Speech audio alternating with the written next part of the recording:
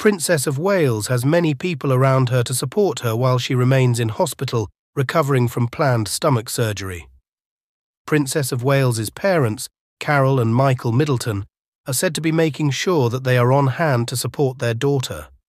Princess Kate is currently in hospital as she recovers from planned stomach surgery.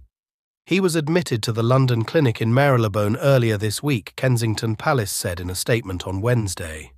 The statement said the surgery was successful, but the royal will remain in hospital for 10 to 14 days. While she recovers in hospital, the Prince of Wales is also taking time away from royal duties for the couple's 3 children, Prince George, 10, Princess Charlotte, 8, and 5-year-old Prince Louis. She also said that Kate is keen to keep George, Charlotte and Louis's lives back to normal. The statement, which also showed her commitment to duty, read, "She hopes the public will understand her desire to maintain as much normality as possible for her children." Carole and Michael Middleton want to be there, not only for their daughter, but also for their 3 grandchildren.